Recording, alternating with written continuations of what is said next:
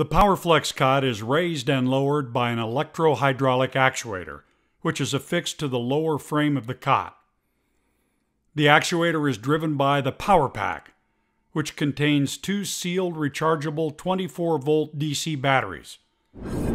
The memory-free batteries charge in about 1 to 2 hours and provide for about 50 powered cycles before recharging is needed. Actual cycles will be impacted by extreme temperatures and patient wait.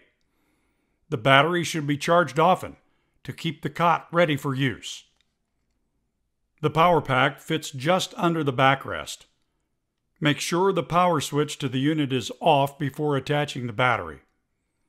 Raise the backrest halfway and slide the power pack into position with the ports facing the foot end of the cot.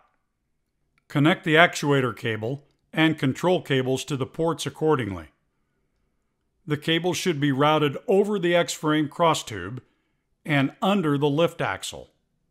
Connect the control cable to the power port. Finally, verify that the unused control port is capped. Don't use the power pack unless the unused port is capped.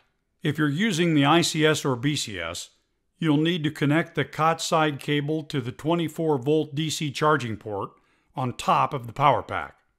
Turn the power switch on and press the touchpad once to activate the system.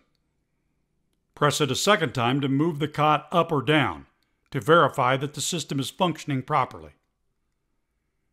To disconnect the power pack, simply reverse the connect procedures.